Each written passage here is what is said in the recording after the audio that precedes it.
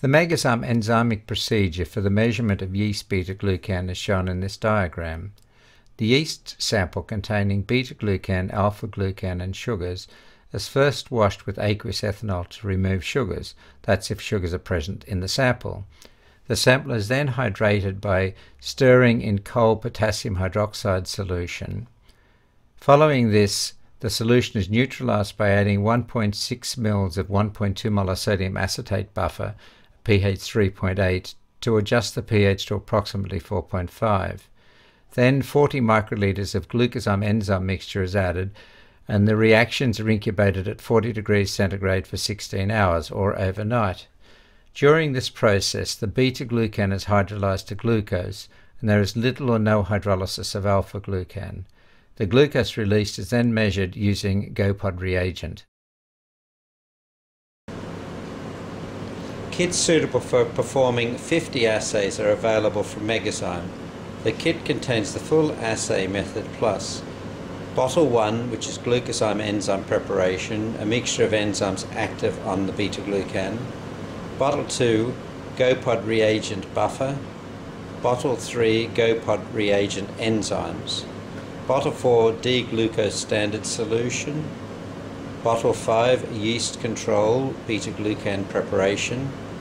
Bottle 6, controlled starch preparation.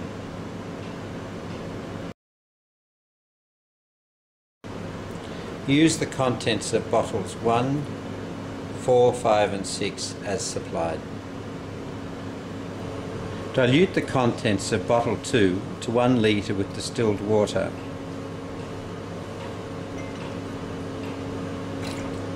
Transfer some of this solution to a small beaker and use this to dissolve the contents of bottle 3.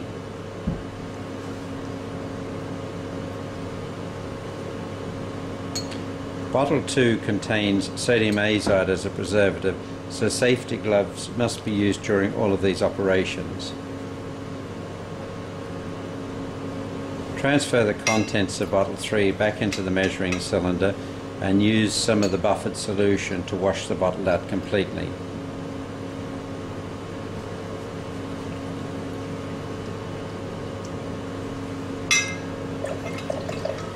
Transfer all the solutions to a 1 litre brown storage bottle.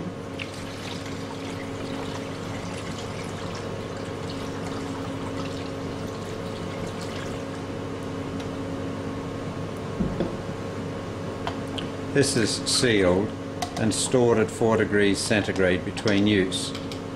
At 4 degrees centigrade, this reagent is stable for up to 3 months. For longer term storage, store aliquots of the solution at -20 degrees centigrade.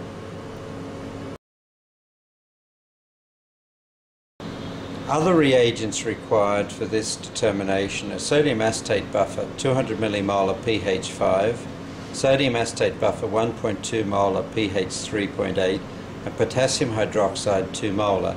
These are prepared according to the description in the booklet.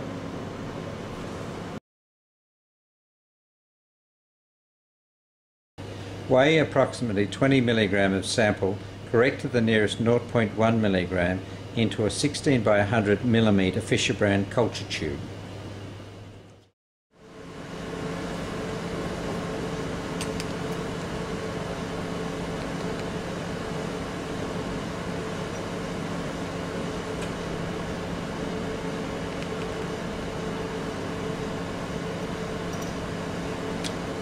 Record the weight.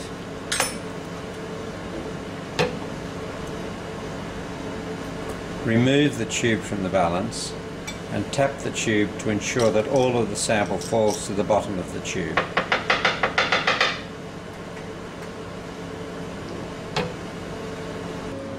Add 0.4 ml of 2 molar potassium hydroxide to each of the test tubes. Then add a 5 by 15 mm stirring bar to each. Cap the tubes and stir the contents for 30 minutes in an ice water bath over a magnetic stirrer.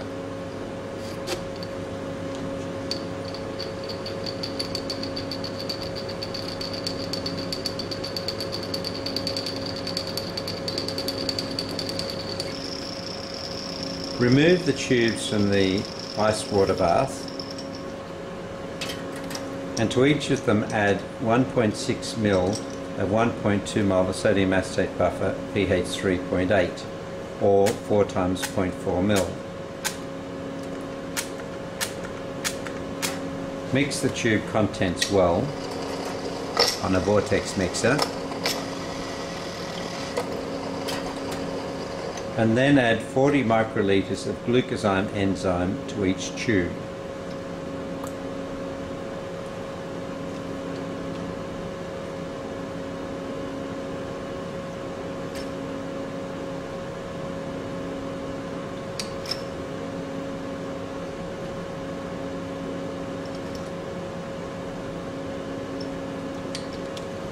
Cap the tubes,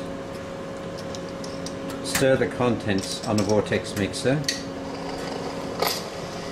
and then continue stirring the ice water bath for a few minutes to ensure that the suspension is completely suspended.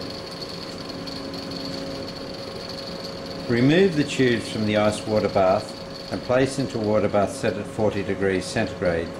Incubate the tubes without stirring overnight or for approximately 16 hours. Remove the tubes from the water bath and remove the caps, and then add 10 ml of water to each tube.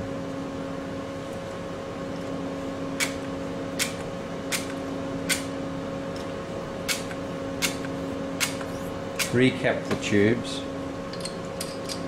and mix the contents thoroughly.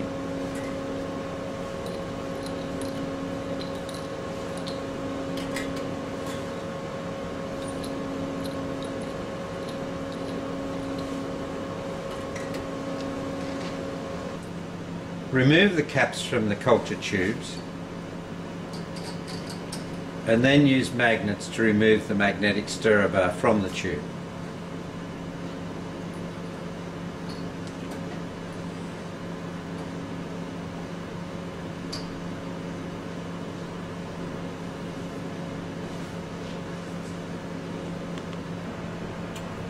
Transfer the tubes to a bench centrifuge and centrifuge the tubes at 3000 RPM for 10 minutes.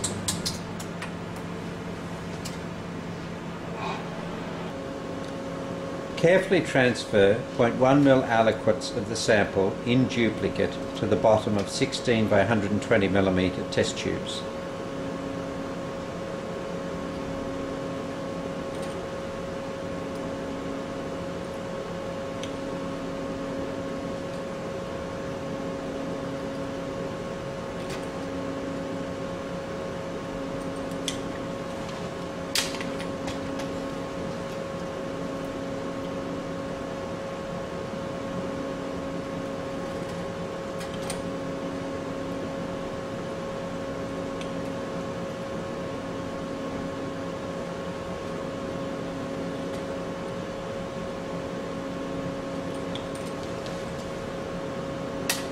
Prepare the reagent blank by adding 0.1 ml of sodium acetate buffer, 200 millimolar pH 5 to the bottom of test tubes in duplicate.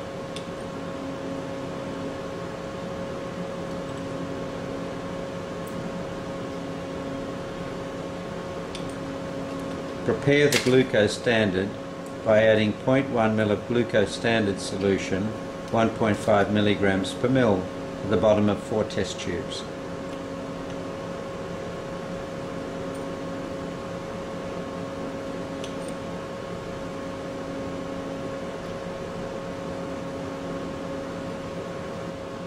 Add 4 ml of GoPod reagent to each of the reaction tubes, the glucose standard solutions and the reagent blanks.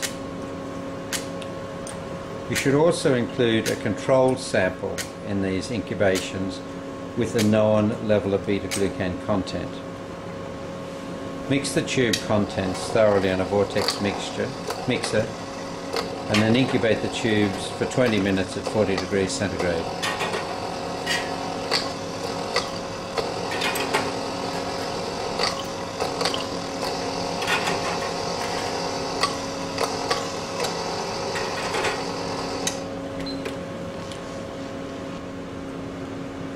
The reagent blank is used to zero the spectrophotometer at 510 nanometers, and then the absorbances of the beta-glucan samples and of the glucose control or standard are read against the blank.